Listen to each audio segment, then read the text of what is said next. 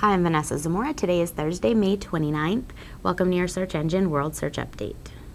Yahoo is offering a preview of its BrowserPlus, a technology for web browsers that lets developers create rich web applications with desktop capabilities.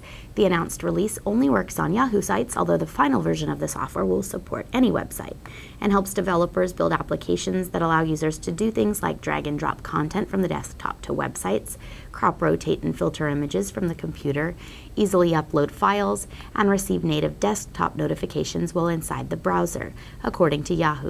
The core feature of BrowserPlus applications is that they can be added without having to restart the browser or reload a web page. So developers will be able to add new features to their BrowserPlus apps, and they will automatically update.